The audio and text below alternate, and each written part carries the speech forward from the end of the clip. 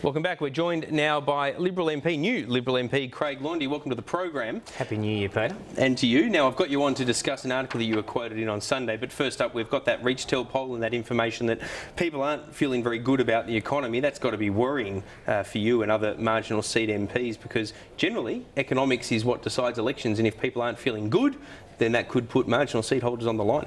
Yeah, look, you'd argue though in January everyone's still concentrating. There hasn't been a lot of economic commentary, but I think people are right to be concerned about where we are. We've said that whilst in opposition and moving to government. We have this year some tough decisions that need to be made, and I have full confidence obviously in Joe Hockey and the financial team that will do that. My job in a marginal seat is to explain to people what they are, why we need them. Well, what do you think needs to be done? I mean, just in a nutshell, how tough does the medicine have to be come the May budget? Mate, I think we need to frame the problem, and I looked at some numbers through the couple of weeks off. As of December 31st, we have around 23.2 million people in Australia, and we have 11.6 million people working. That is 11.6 million people paying into the system, 23.2 million drawing on it at some phase through their life.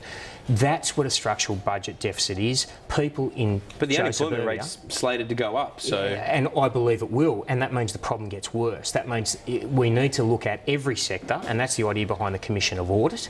We need to look sector by sector. So will you be frank, if the government squibs it on the Commission of Audit, the recommendations are handed down by Tony Shepherd, they're the tough medicine that I suspect that someone ideologically like you would support.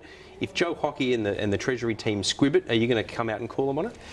I don't believe they will squib it, but I also believe, I come from a background that's not political, that if tough decisions are required, they need to be made, but you've got to take people on a journey. So if we walk away, and I don't think we will, our country's at a crossroads. We were elected telling people we were at a crossroads and that tough decisions, we haven't changed the language. I would be very disappointed, and so would most of my backbench colleagues, if we didn't do what needs to put it. Otherwise, we're just shipping it out to our kids, and we can't do that. All right, you mentioned the background you came from. Let me use that as a segue into a story that was in the Sunday Herald over the weekend, on Sunday, unsurprisingly.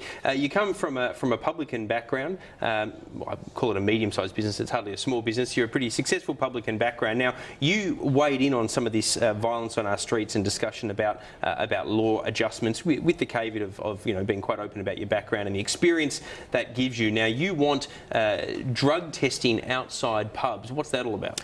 No, look, if you read the body of the article, and to go back a minute, I was chased right through January, surprise, surprise, for my opinion on licensing issues. I come from a licensing background. This is a state jurisdiction, and I stayed right out of it because the last thing I What happened? Did the person hide their number? 1831 on your mobile phone for anyone that wants to hide the number? I thought it was better. I didn't want to buy into it. It was Premier O'Farrell and his government's decisions, and I have full confidence in them as well. But come the decisions that were made last week, that was a raft of changes. The Sunday Herald contacted me on Friday and asked my opinion, and if we are, and this is as a father of teenage kids, we are right to have a discussion about where society is and what it looks like in the future, and we are right to have a discussion about what role alcohol plays in that, but we shouldn't just put the blinkers on and focus on alcohol. So you think it's mostly about ice? I mean, some of the quotes in the article were quite interesting. Your point when you were sort of working in these, in some of the pubs that you own, you were making the point that you could just tell, I think were your rough words, that someone's on ice. What can you tell? Mate, you can tell a variety. Ice is the worst of them. I've had the misfortune of seeing them all, and I have from 19, 20 years of age. Why is it the worst? Because it makes people aggressive? Yes, it does a few things. You can tell from dilated pupils, you can tell from excessive sweating. They're also, in a licensed environment, extremely dry-mouthed and thirsty, but you can't tell that because they're drinking. But it also hits, whether it's adrenaline, and get an expert on here and talk about it, but it makes people feel like they can run through brick walls.